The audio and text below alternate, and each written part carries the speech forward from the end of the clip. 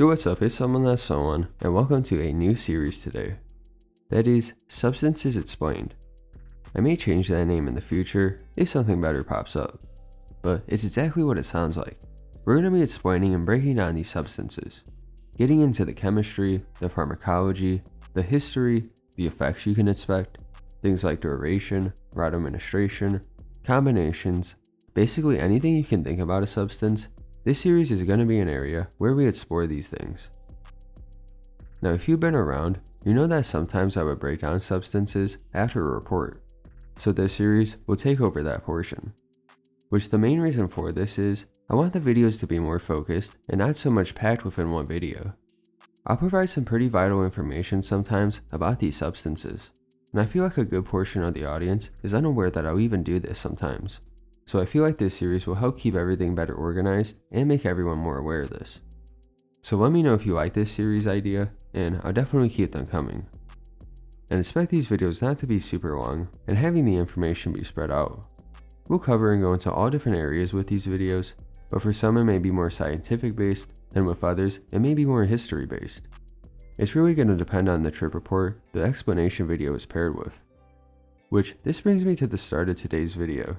To start this series off, I wanted to pick something that has always interested me, and that's BromoDragonFLY. Now we dropped the report, it has a lot to offer, by Abracadabra off Eurowood 4 years ago now. Crazy we've been doing this long, and it's crazier to me we're technically making a follow-up on this, but here we are.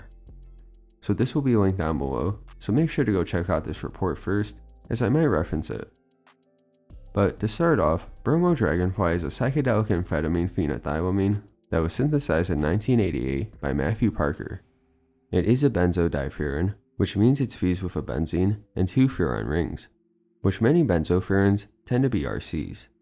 And Dragonfly is actually an analog to the psychedelic amphetamine DOB, which was synthesized by Alexander Shulgin.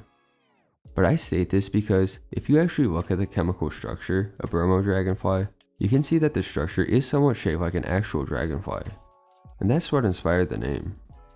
But let's get into how this substance will act within the brain and body, and what effects you might come to expect.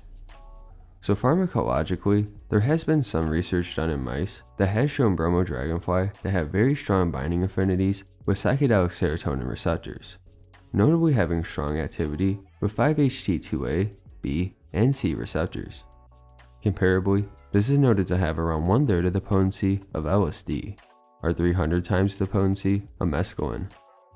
Doses tend to sit around 100 micrograms upwards to 400 micrograms, possibly more, but it's advised not to go higher because there are a lot of risks with it. You may have heard that this substance has caused some fatalities in the past, and not just because someone was freaking out and an accident occurred. What these are called are pharmacological fatalities. One thing to be aware of is that there are 2 different isomers of BromoDragonFLY, with the R isomer being much more stronger than the S. There have been different batches noted in the past, especially based on the area and country. It can be a difference of, to where some have claimed that some batches aren't active until you hit around 1 mg of the substance. But accidentally do that with the R isomer, you're most likely going to have a rough trip. Besides this though, there is research indicating that BromoDragonFLY may be inhibiting MAOA, which may indirectly inhibit the metabolism of 5-HT and dopamine. This activity here is thought to be the reason why this substance lasts so long. There are varied reports, but commonly most experiences will have effects at least for a day, while those who've gone higher and those who've overdosed show that the trip could possibly last up to 4 days, which as far as I know at this time, this is probably the longest lasting psychedelic drug you can take from just a single dose. Correct me if I'm wrong, but not even the long-lasting DOX substances will last this long.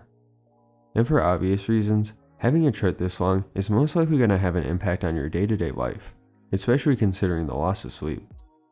And consider this is technically an amphetamine, we can most likely expect typical amphetamine side effects, like increased blood pressure, heart rate, appetite suppression, dehydration, change in body temp, and much more to be wary of. But there is one side effect that does seem to stick out strongly with BromoDragonFLY, up to the point where it's led to amputation. And I'm talking about the effect of vasoconstriction, which is where your blood vessels become constricted. and stimulants themselves have shown to cause vasoconstriction, but it isn't clear exactly how BromoDragonFly is so severe. Some do speculate that it's an indirect effect caused by prolonged stimulation of adrenergic receptors. Then other overdose reports detail seizures, vomiting blood, kidney failure, liver failure, cardiac arrest, and possibly more. It hasn't been reported yet, but I'm sure dopamine is most likely involved because of its stimulant properties. So stimulant psychosis is probably another risk. So with all that, it sounds like it can be one hell of an experience. And honestly, by the reports of it, it makes me think of the M-Bomb series. But more research is needed to really clarify what kind of psychedelic this is.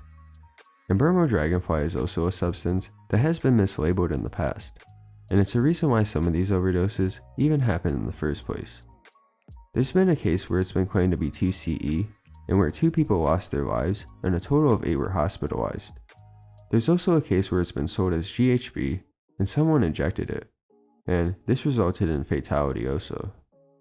But looking at the report this video was inspired by, I would guess that they ended up taking the S isomer because the user dosed 675 micrograms and didn't have a super strong trip. There was some light alcohol consumption, as well as cannabis and hash oil smoked, which did seem to enhance the effects, as expected with a psychedelic. But not saying that this trip was light at all, he did note a lot of visuals, which seems to be common with this substance. But then if you look at his buddy, who took more than him and didn't feel anything, it really does show some variance with it and how you have to be careful. When his plug gave it to him, he wasn't sure if it was R or S isomer.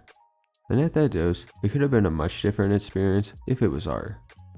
But I think I'm going to end this video here for today.